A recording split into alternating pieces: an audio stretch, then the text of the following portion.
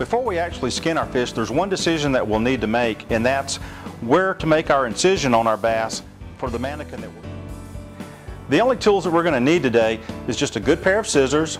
I'm going to be using a pair of kitchen shears to cut through some bone and cartilage. I've got a little modeling tool with a hook on the end that I'll use to scrape some meat.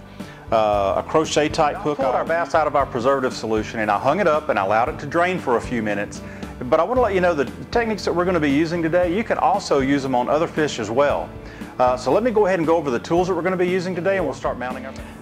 And I'm going to add I want to make sure I get some around these fin roots.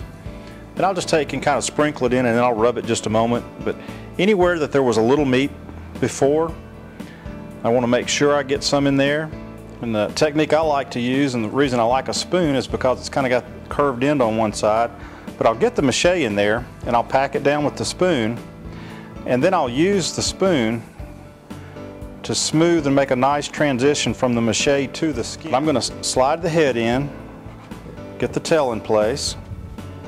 The throat latch area that you see here, I'm going to get that skin in place. And then we just work our way around our body. Just come down here, get this in place. Leaving this area a little lighter, and then I'm going to go ahead and darken up just a little bit of the areas we've already painted. A bit of work around the mouth. Got to darken up this